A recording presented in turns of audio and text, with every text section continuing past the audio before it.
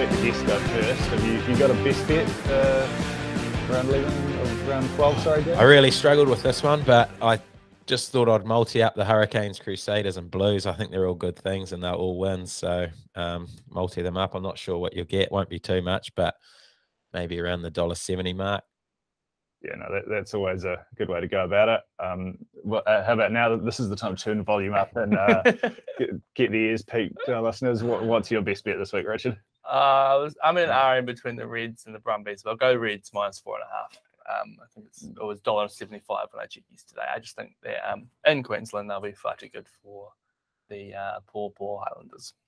I'm going with the Brumbies 7.5. I think the Chiefs are very capable of winning that, but I don't think the Brumbies are going to be blown out. The Chiefs probably, given the state of their pack, they're not going to be happy to just get the 4 points and go on. They will want to put up a performance, but against this Brumbies team, the win's got to be the first thing. So I think Brumbies very capable of keeping that within the 7. I've already tipped my value bet out. It's Blues 51 plus at $8. So get your weekend started the right way.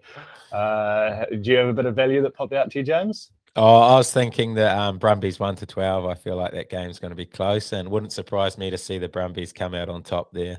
I think we all agreed in the preview, but it is going to be a super close game, and the value around that is pretty juicy.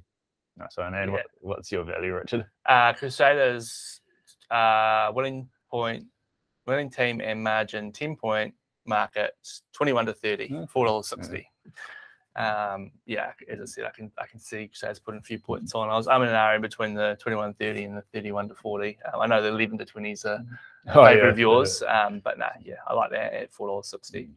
I'll just switch things up a bit here because we've obviously got bonus back running on every game again this week. We're winning team and margin. If you get the team right, but the wrong margin, we'll refund you up to $50 as a bonus bet. James already tipped out the Brumbies as a potential 1-12 bet there. I actually think the Crusaders 1-12 is just worth a little nibble at the $4 price there.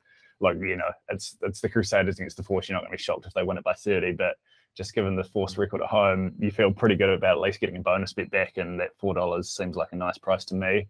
Crusaders have been a terrible betting team, I think that's actually not a bad shout. We should start awarding a bonus point if teams cover the start, I reckon, just to keep things interesting betting wise.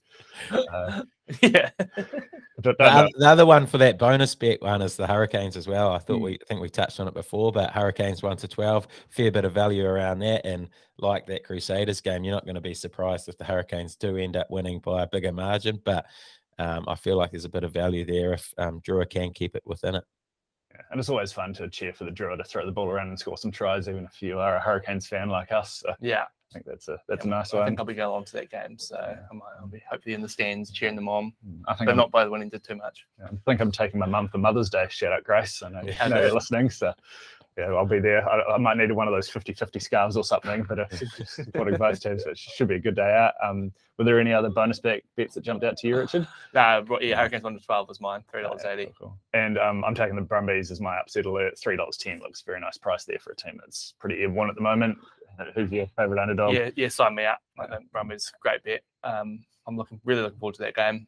I think that they'll push it, and I think if the Chiefs do win, I don't think it'll be by more than 13. So probably not another bad bonus bet game if you're going to take the Chiefs, go 1-12. Yeah, for sure. And are you completing the trifecta with the Brumbies, James, or putting someone else on upset alert?